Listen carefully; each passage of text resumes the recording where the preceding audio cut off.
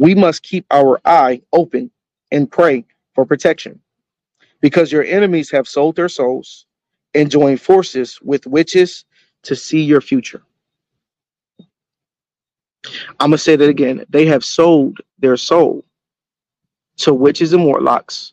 And what they want to do now is, because they see that they can't beat you, they want to see your future, chosen family. I'm going to show you proof, according to scripture, that this is the case. All right? Pay close attention to this scripture right here. We're going to show you about King Herod, all right? And how it's so important to understand when to speak and when not to speak, and what to say and who to say it around. You got to be careful, because you never know if your position, if you're going to be taking the next person's position who's listening to you. I'm going to break it down. So watch this. Let me give you context of the scripture. So it was when Jesus was born, okay? And King Herod got word that Christ was being born. Listen very closely to this scripture, because this applies to your life as well. This applies to you when it comes down to the 9 to 5. This applies to you when it comes down to your everyday life. Okay, pay close attention to the scripture. Here it is. This is Matthew 2:1. It says this: Now when Jesus was born in Bethlehem of Judea, in the days of Herod the king, behold, there came wise men from the east to Jerusalem, saying, Where is he that is born King of the Jews? For we have not seen his star in the east, and are come to worship him. Here it is. When Herod the king had heard these things, he was troubled. That's a breakthrough. Chosen family, I need you to really listen to this. King Herod was in position. He was the king. But the wise men told him that we're searching for Christ, which will be the future King of the Jews. Oh my God, this is powerful. Oh my God, this is powerful. Oh my goodness, this is powerful. This scripture here is an example of your come up. You're next in line to be blessed abundantly by God. Beware of the Sauls, of the King Herods that's in position, that's been there before you. Okay, because if they get word that you're next, here's what they're going to do. All right, pay close attention. So it says this, saying, Where is he that is born the King of the Jews? So where is Christ at? For we have seen his star in the east and are come to worship him. Here it is. When Herod the king had heard these things, he was troubled, and all of Jerusalem with them. So everybody that heard it, that was in Jerusalem at that time, they were troubled. You want to know why? It's because they heard that King Herod was going to be demoted. Okay, they heard that there's going to be someone else that was going to take his position. All right, watch this. And when he had gathered all the chief priests and scribes of the people together, he demanded of them where Christ should be born. So he now reached out to the witches, the warlocks, the people who can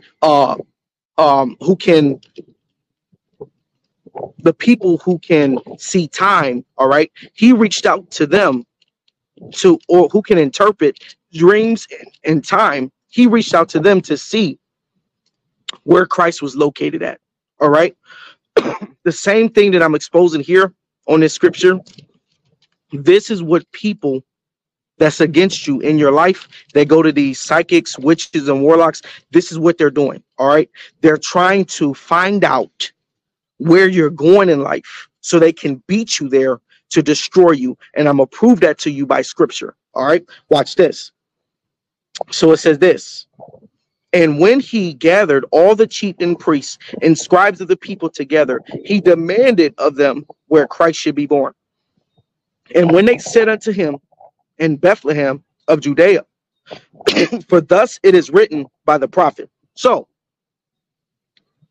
God allowed them to get a little bit of information, just enough to tell King Herod where Jesus Christ was going to be born. See, I'm telling you this because I need you to understand this. God will consume the enemy in their wickedness in the end. All right. Oh my God, that's powerful.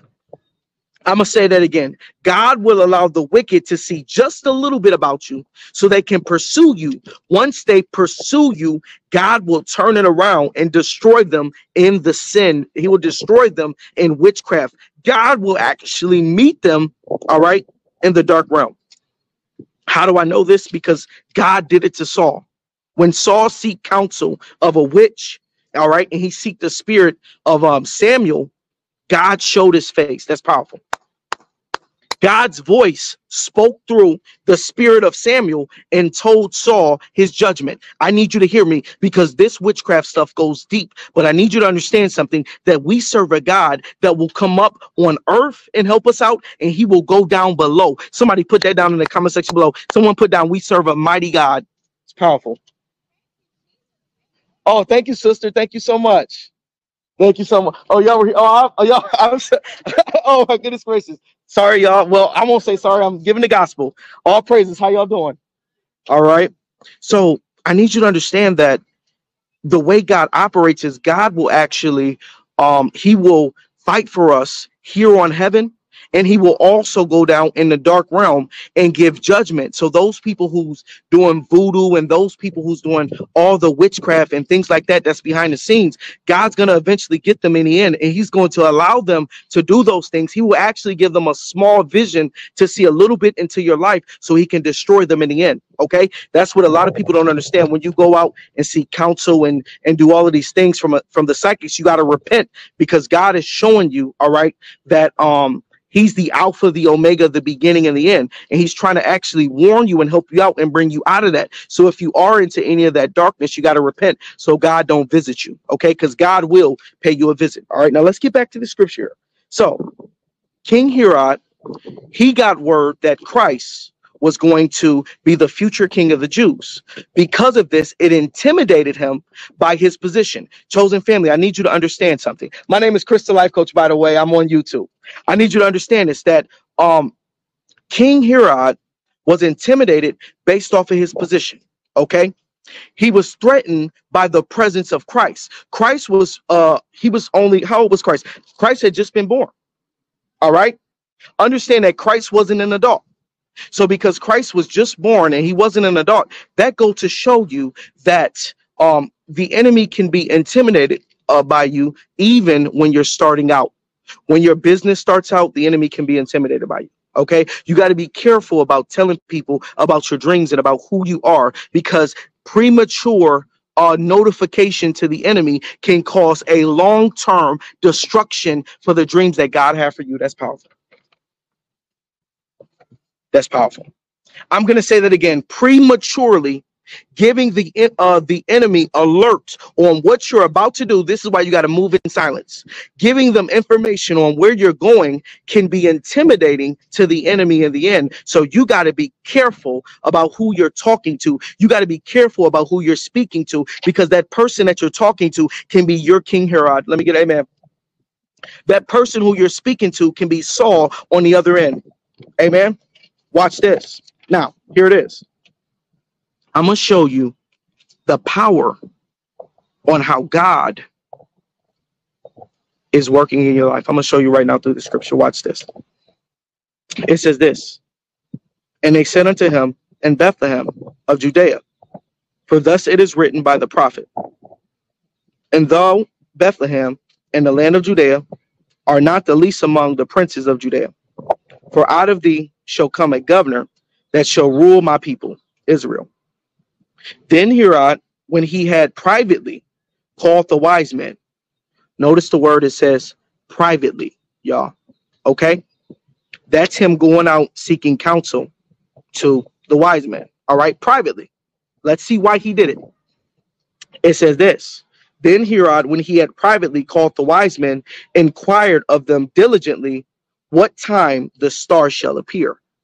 So King Herod thought he was slick.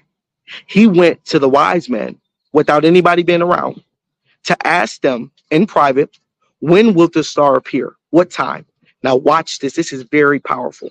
Watch this. It says this. And he sent them to Bethlehem and said, go and search diligently for the young child. And when ye have found him, bring me word again that I might come and worship him also. Wow. Shapeshifter. Chosen family. Listen to your brother. Your enemies out there are shapeshifters, just like King Herod. We just identified by scripture before he told the wise men privately, okay, that he wanted to worship Christ. He just told the people around Israel that he was there to destroy them. Let me get an amen down in the comment section below. That's powerful. That's powerful.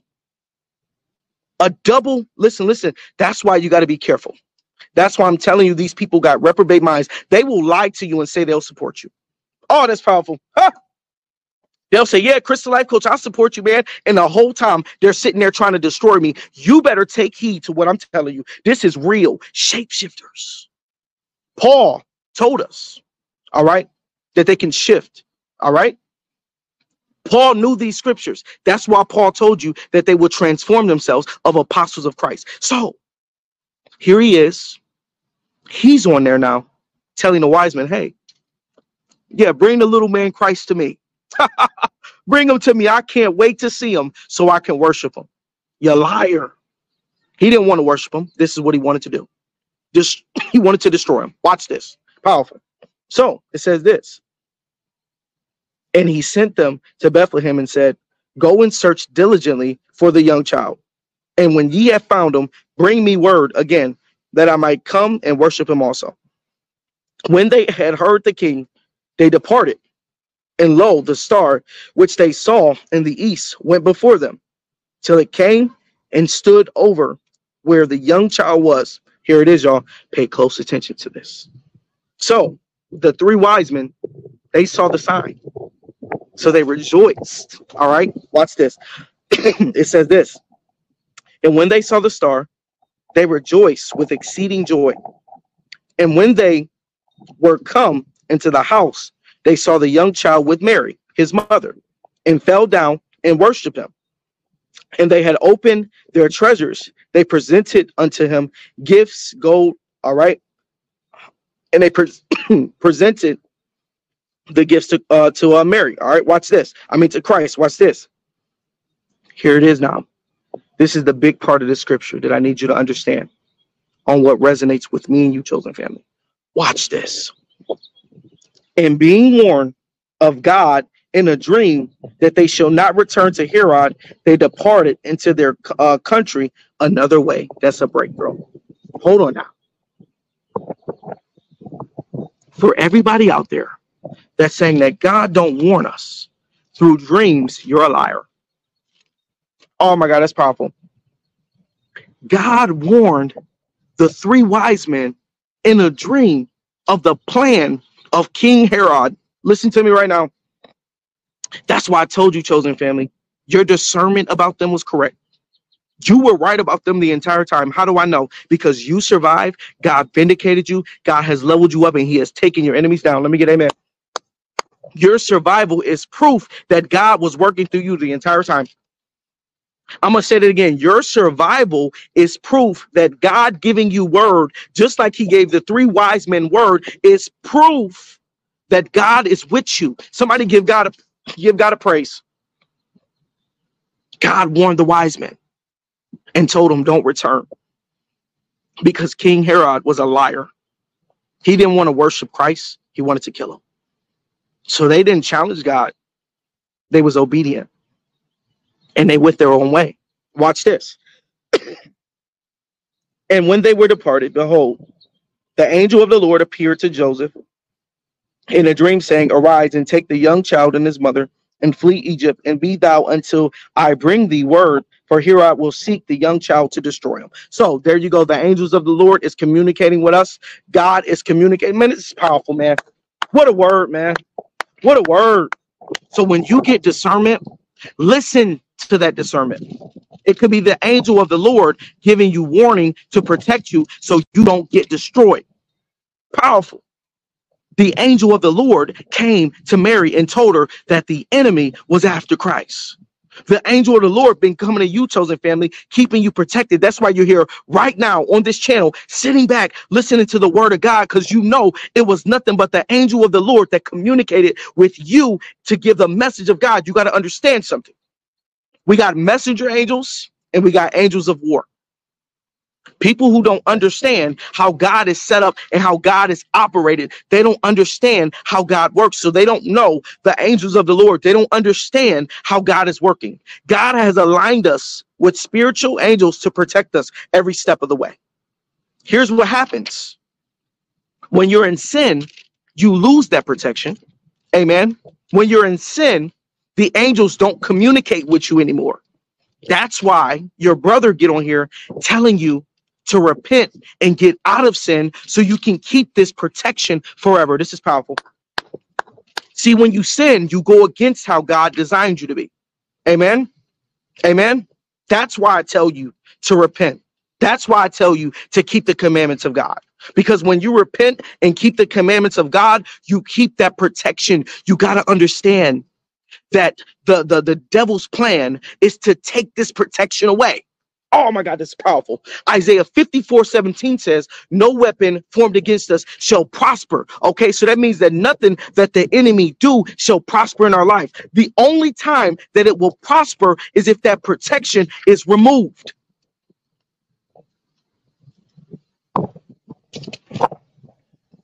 I'm going to say that again. The only time that the enemy can prosper at destroying you is when they can remove the protection from your angels. If they can remove that protection, then the enemy can creep in. That's why the Bible tells you, be sober in your mind. Meaning this, don't alter how I made you. Oh, this is powerful. Why? Because the devil is like a roaring lion seeking who he can devour. When you go out of your natural state and your protection is gone, the devil can devour you. Oh my God, that's powerful. So understand this, that when Herod got message, he went around and this is what he did. I'm going to show you how wicked your enemies are. He took revenge. All right. This is what he did. It says this. It said Herod will seek the young child to destroy him. When he arose, he took the young child and his mother by night and departed into Egypt. And he was there until the death of Herod, that it might be fulfilled, which was spoken of the Lord by the prophet, saying, out of the Egypt have I called my son. Now watch this. Then Herod, when he saw that he was mocked of the wise men, was exceedingly mad. Okay, wroth, which means anger. Okay, he had great anger when he didn't see the wise men return back. All right, so watch this. This is what he did. All right, it says this. Then Herod, when he saw that he was mocked of the wise men, was exceeding wroth, and sent forth and slew all the children that were in Bethlehem and in all the coasts thereof, from 2 years old and under. Christ was 2 years old. Christ was 2 years old.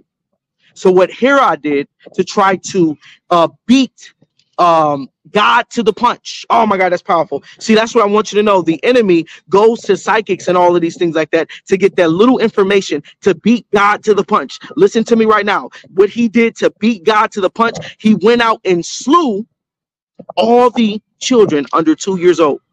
Oh my God, that's powerful. Here it is. From 2 years old and under, according to the time which he had diligently inquired of the wise men. Then was fulfilled that which was spoken by Jeremy the prophet, saying, in Ramah was there a voice heard, lamentation and weeping, and great mourning. All right. Rachel weeping for her children and would not be comforted because they are not. So there it is. That's a breakthrough. So, of course, the weeping and mourning happened because that wicked enemy, King Herod, sent a mass destruction to the children under 2. Okay? This brought great sadness, weeping, and mourning. Okay? It's powerful. And actually, I'm going to do a complete separate video on this wicked enemy, King Herod, just for him alone. Let me get an amen. That's powerful. That's what I want you to understand. They want to beat God to the punch, get that little bit of information so they can destroy you. Okay? That's what I want you to know. All right? That's a heavy scripture right there, but I wanted to show you that and give you